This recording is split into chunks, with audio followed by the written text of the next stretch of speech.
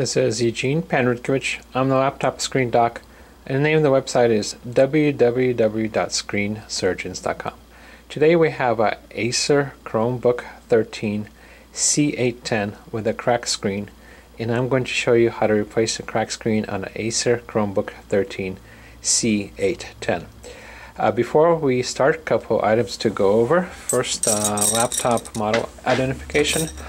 On the palm rest, it says Acer Chromebook 13 C810, and if the palm rest is missing, there's a label on the back.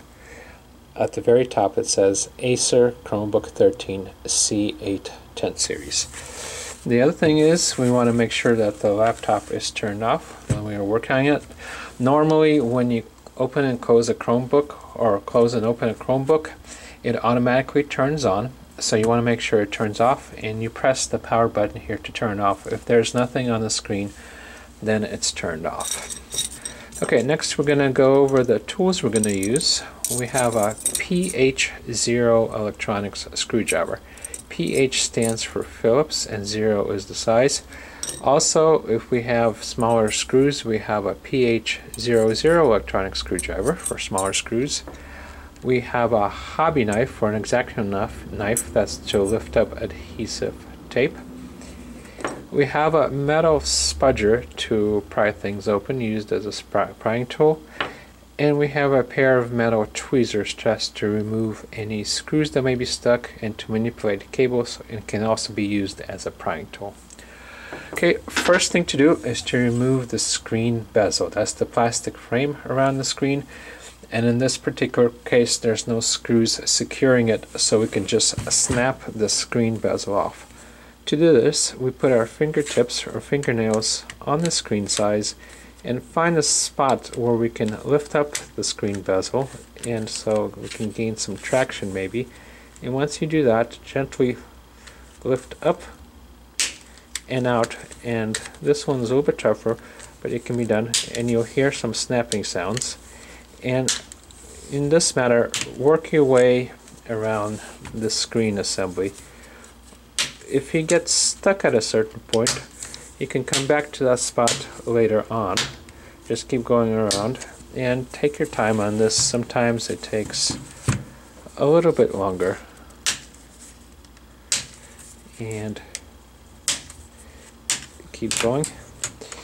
And the same thing on the bottom. It comes off pretty easily on the bottom, and then it comes off.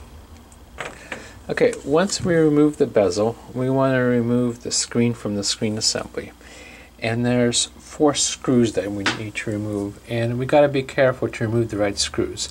So in this case, there's 2 screws. In each case, we want to remove the outermost screw, this one and this one, and the light one on the bottom here and here. Okay, to do this, tilt the screen back a little bit so it doesn't fall forward on you when you're removing, and start removing the screws one by one. This bigger screwdriver can barely grip these screws, so we're going to try the smaller screwdriver, and that works a little bit better. So that's 2 and 3 and 4. Once we do that, we gently take the screen by the mounting tabs and lower it on the keyboard. When we do this, we want to make sure to avoid the power button, because if we press the power button, the laptop will turn on, and we don't want it to turn on.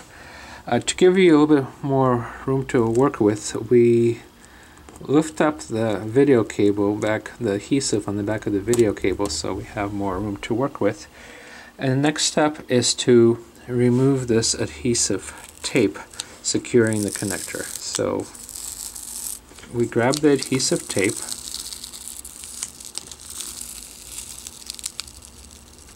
and slowly remove it, like so. Okay, then once we do that, we grab the connector by the back and slide it out like so. I'm going to show you how to reinsert it again, and when you reinsert it, slide it back in.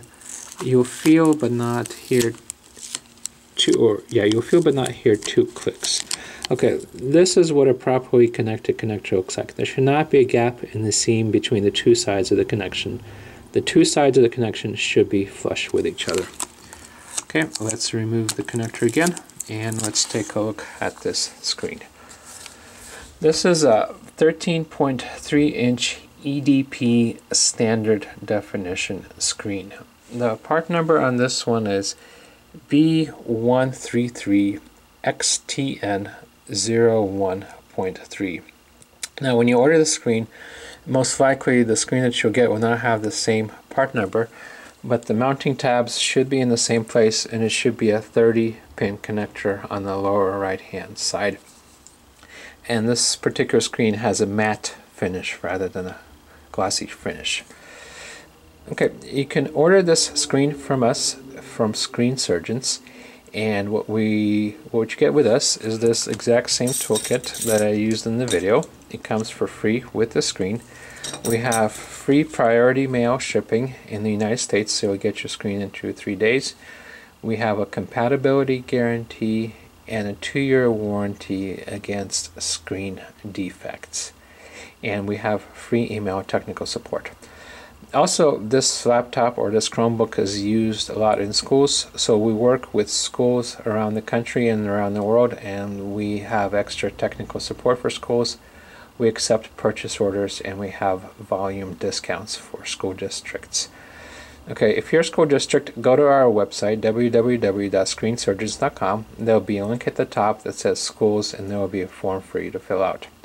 If you just want to order the screen, once again, go to our website. On the front page, there will be a short form for you to fill out, which will guide you to the right screen, and then you can buy it online. If you live outside of the United States, we can ship to most countries around the world. Just follow the regular checkout procedure and select your country at checkout. Okay, once you do receive your screen, make sure it looks like the old screen. Reconnect the connector like I showed you. Mount the screen in the screen assembly. Put the 2 screws in at the top and 2 at the bottom. Snap the screen bezel back on, and then you should be done. Okay, that's it. Once again, my name is Eugene Panrutkovich. I'm the laptop screen doc, and the name of the website is www.screensurgeons.com. Thank you very much, and good luck.